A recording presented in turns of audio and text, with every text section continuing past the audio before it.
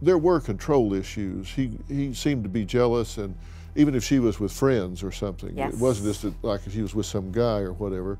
Yes. And about a month before they moved in, they actually broke up, right? Yes, for about a month period of time, yes. And what precipitated that? What brought that on? Was it the control issue? Yes. Had Kaylyn had enough? Yes, Kaylyn had had enough. She couldn't do anything without him intervening with anything she did. She'd just blow up her phone Yes. if she wasn't there. Oh, yes. As a matter of fact, the last friend that she was with before, you know, he killed her, she said that the whole time they were together, he would not leave her alone. He called her, and it got to the point where Kaylyn, you know, just decided, I'm just going to ignore him.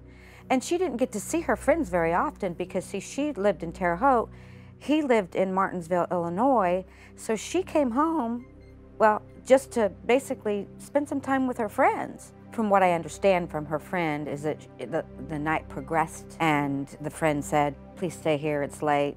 And she told the friend that no, Connor would be mad at her and that she better get back. So she didn't feel the freedom to be who she was, do what she wanted to do. I don't think so at all. What was it about him, you think, that made him insecure about her? He just thought that she was just this beautiful young woman, and he was scared to death that he was gonna lose her. Trust. Me is trust. Yeah. Did you guys have the sense that he felt like he was trading up with her, that he was over his head with her? Kaylyn was very confident, you know, in everything she did. She was beautiful. I think he was thinking that she was kind of out of his league. He grew, like I said, so attached to her. Because I've been trying to figure, you know, from a psychological standpoint, I've been trying to think about this too. And if you feel like, you know, I've hit the lottery here, and if she ever has 5 minutes to be away from me and look around, she's going to figure out she's way out of my league and she's going to replace me in a heartbeat. I'm just wondering if he lived with that fear.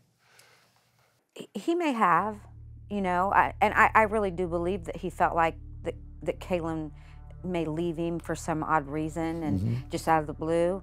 We don't know what happened that evening when he actually did it. We don't know yet if there was an argument between them, you know, and he was like, oh, you're not leaving me, this is, you know, and then he did what he did.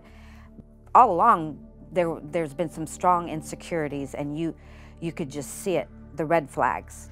You said you had a mother's instinct that things were starting to get really off track. Tell me about that. Well, I felt like Kaylyn was kind of distancing herself from me, because I would call her and it would take, like, you know, a couple days before she would even get back with me. It was just really tough to get a hold of her. And then there would be times where I would ask to do stuff with her, and I'd always say, Connor can come along with us, you know. And she'd say, well, I'll have to wait and see, and I don't know yet. And that wasn't Kaylyn, because beforehand it was like, well, sure, Mom, I'd love to do that, you know. But you had this instinct, and it was because she was distancing herself. Pretty much, yeah. Right. And that just wasn't Kaylyn, because she loved being around us. She loved being around her family, you know.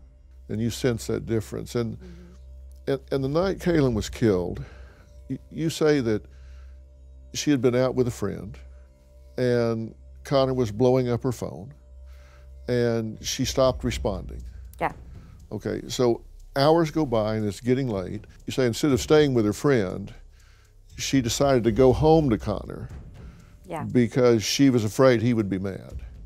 Yeah, she had told her friend that she was scared to go back to him. Right. And she tried to get Kaylyn to stay with her. So she decides to go home because she knows he'll be mad, and that was one of the last decisions she ever made. Yes.